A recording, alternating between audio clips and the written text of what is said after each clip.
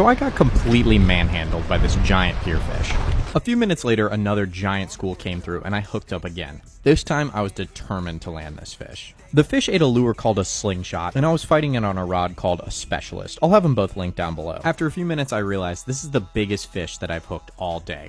It started taking me down the pier, and I was giving it everything I could. Once I got it close, the real catastrophe started. This fish was green and angry, and he wanted nothing to do with us. There was also a big swell, so when my buddy Stefan dropped the net, all sorts of bad things started to happen. The fish swam around the net rope, causing my braid to go in between the twines of the rope. An absolute cluster.